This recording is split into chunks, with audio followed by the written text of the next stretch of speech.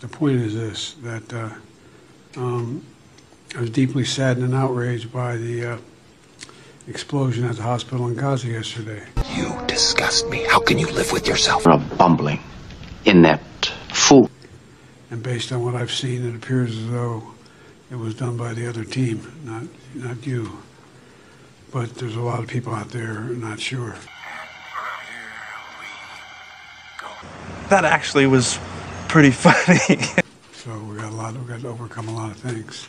You're a f***ing disgrace! Look,